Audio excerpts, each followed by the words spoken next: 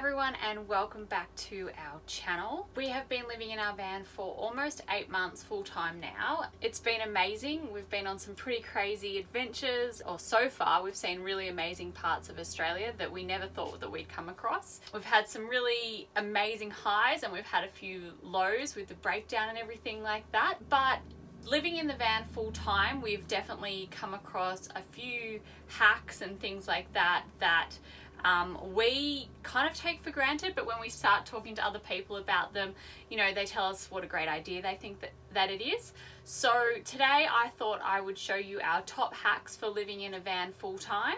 Bonus points if you have a toddler in the van, because a couple of our hacks really come in handy for having kids on the road. Let's get into it. Okay, so one of our best hacks, and I think something that we underestimated, it does stem from having a toddler in the van, but definitely does not limit it to people that just have kids in the van. So baby wipes, or like microfiber cloths. So obviously we have baby wipes in the van because nappies, but we also have these microfiber cloths. So we got these when Flynn started eating solids, so you know, when he was like 6 months old. And these have come in handy for so much more than we thought that they would.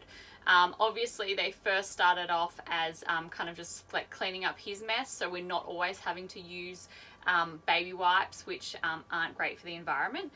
So these just get chucked in the washing, but we use these for everything now. So we obviously have the ones, one colour for him for when he's eating, but we use them for cleaning the van, cleaning the floor, cleaning up spills, everything like that. They're so amazing. They're super small microfiber cloths and they just go in with the wash. So again, really easy, and they come in handy. Like I said, they come in handy for so much. Washing down, showering. So another thing that we have used baby wipes or microfiber cloths for, when you don't have access to endless amounts of water and you do need to have a quick shower or just wash yourself down, microfiber cloths or baby wipes do come in handy. So definitely always have these. We always have these in the van and in our like hiking pack or day pack when we go on an adventure for the day. So really good idea. I think I've actually pointed this out before in one of our other videos, but I've spoken about our roof fans. So we have two, one in the front, one in the back, max air fans. So this one in the back is not only near Flynn's bed, but it's also above our bed. And something that we didn't actually realize when we were installing them or anything like that is how much light they let in even at night. So especially when you're stealth camping, or you know, even on a full moon or something like that, light comes in them. They just have like a white plastic cover over the top. So surprisingly at night, and we're kind of people that like to sleep in the dark, the amount of light that comes in kind of surprised us.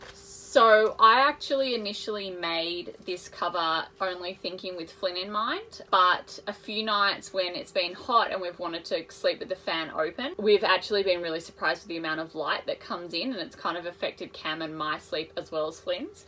So I made this before we left. It is just a piece of blockout material that I've sewed Velcro onto.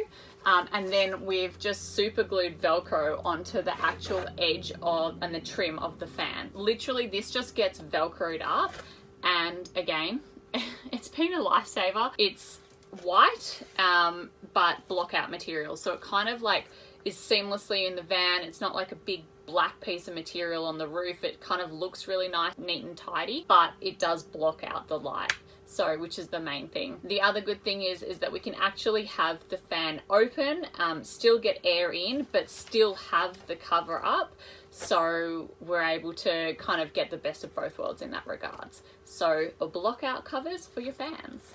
Another hack, I guess, in the kitchen area, and something that Cam actually did, I think, as kind of almost an afterthought, because you know, we didn't like the idea of wasting things that we had, or wasting material that we had available to us. When Cam cut the bench top out to put the sink in, this is the piece of wood that kind of came out of there.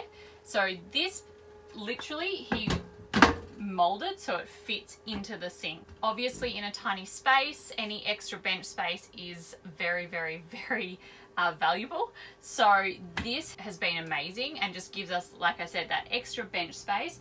But not only that, if we do want to leave some dirty dishes in the sink or something like that, we can just pop them in, pop the lid on, and you know, it doesn't make you feel like you're living in a messy environment. So this has been amazing, and really anyone that is, you know, cutting out a sink is going to have this kind of option available to them. So definitely something that we would recommend. Another thing in the kitchen that we've found to be amazing. So when I bought our kitchen sink, I actually bought it from IKEA, and when I was in the shop, I realized that they actually had a dish rack which fits perfectly in the sink, and I was kind of on the spot and I just thought I'll just get it. And it's been amazing. We are the kind of people that kind of like wash up and then like to tidy everything away. Having the dish rack means that we don't have to have kind of pots and pans lying on tea towels on our countertops, and it all kind of looks really tidy. So this is the dish rack that I got from IKEA. It kind of all came with everything, but like I said, it's been amazing. As you can see, it all kind of comes in one. There's a couple of really good things about it. One is that the actual dish rack fits perfectly in the sink like that, and it means that we can still put the cover, the wooden cover, over the sink when we're driving. So that's been really, really, really handy. The other thing is it comes with a cutlery kind of thing, like holder, but also a drip tray. So again, this has been so good. It all fits so neatly together, but without even realizing it, we actually kind of already built a space underneath the sink, and this slots perfectly in. So we literally do our dishes, put them in the dish rack with the drip tray underneath, and we literally just slide it under our counter, and then we're good to go. And we can drive like that straight away. So again, no drying, which is awesome, but it enables you to kind of pack everything away really quickly. It's all neat and tidy, all fits perfectly, and yeah, we've loved it. It's been so good having it in the van. Something else that we get asked all the time about, and again have been absolutely amazing since we've been on the road, especially since we've been in warmer climates, are these fly screens. Every time I put a photo online, I get asked where we got them from, how much they were, everything like that, and how they fit on the van. These fly screens we bought from Bunnings Warehouse. They were $30, I think, from memory. They come with Velcro all on the top, all down the sides, and then these magnetic strips in the middle. So it just magnets down the middle like this. These are amazing. This one on the side door, we did not have to trim, we did not have to alter in any way. We literally unpacked it, we got the largest size available, and it fits perfectly to our sliding door. And it just means that when we're pulled up somewhere, we can have the sliding door open, you know, and not have to worry about mozzies or anything like that coming in at night. It's been really, really amazing. We also installed one on the back doors of the van, and again, that's been amazing. We do take the one on the back doors down at night because we find that our doona and our pillows kind of pull on it, and we don't want to kind of like pull on the Velcro any more than we need to. But like I said, this one on the side door stays up all the time, and the back one we just pull down at night, but it's really easy. Literally just unvelcros and goes on and off really easily. So the other thing that we've come across just lately is phone mounts, and it's something that we hadn't really considered before. We kind of thought that we would have you know, somewhere to put our phones, maybe like on our little junk shelf or like near the fruit basket or something like that, but we kind of haven't really found anywhere that kind of really works. So recently we got these phone mounts, the quad lock phone mounts that connect with our phone cases. So this one we mounted here, and it has been amazing. We have it right next to our 12-volt USB charger, so it means that we can easily plug our phone charger in, and we kind of like hook our phone up here. I can't show you that right now because I'm on my phone, but then we just plug it in, and it means that first of all, when we're driving or anything like that, the phone's back here on charge, it just can stay here and we don't have to worry about it flying off one of the countertops. But it also has been really great if we want to just like watch put a cartoon or something like that on for Flynn, we can just mount it here and he can't take it off and he doesn't end up walking around and breaking our phones. So that's been another really amazing kind of hack, is just actually having somewhere to put your phones that's close to where you get charged and everything like that.